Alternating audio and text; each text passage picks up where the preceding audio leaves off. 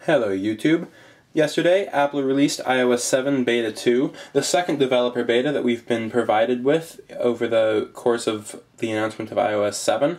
This brought some new changes and bug fixes, probably the most significant of which was we can now run iOS 7 on the iPad. So you can see here I have it running on the iPad, and it's fully functional iOS 7, although it is still in beta so there are some problems, but you can see we have all of the usual apps that we have on the iPad, and something we haven't been able to see before, which is Photo Booth. But now, with the release of iOS 7 onto the iPad, we now have Photo Booth, which has all the regular effects and everything that you expect from Photo Booth.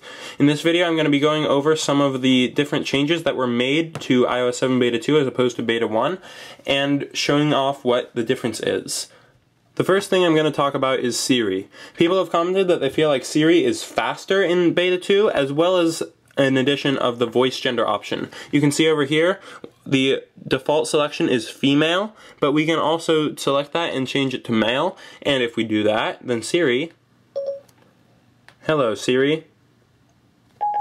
Hello there, Freddy. And it works just like Siri, with the exception that it has a male voice instead of a female voice.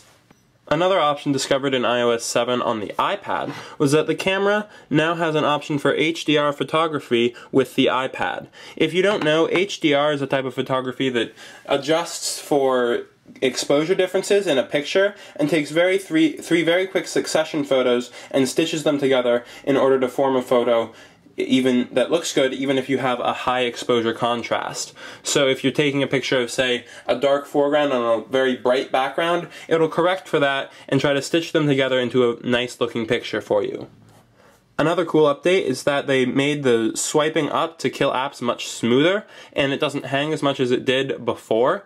Another speed improvement was in Spotlight, which if we searched before for, say, one letter, it would take many seconds for us to come up with any sort of results, but it comes up almost instantly now. Reminders has also received an updated interface on iOS 7 on the iPhone, which is also in tandem with Weather, which now allows you to see all of the currently tracked options in all the currently tracked cities in the Weather app. Another addition to the iPhone version of iOS 7 was Apple bringing back voice memos, which had been mysteriously absent from the first iOS 7 beta, but it has returned in iOS 7 Beta 2. So that's just some of the biggest changes Apple made to iOS 7 Beta 2. Obviously there's going to be several more betas for us to see changes on, but that's all we have for now. Thanks for watching, and please subscribe to be updated about the next iOS 7 beta releases.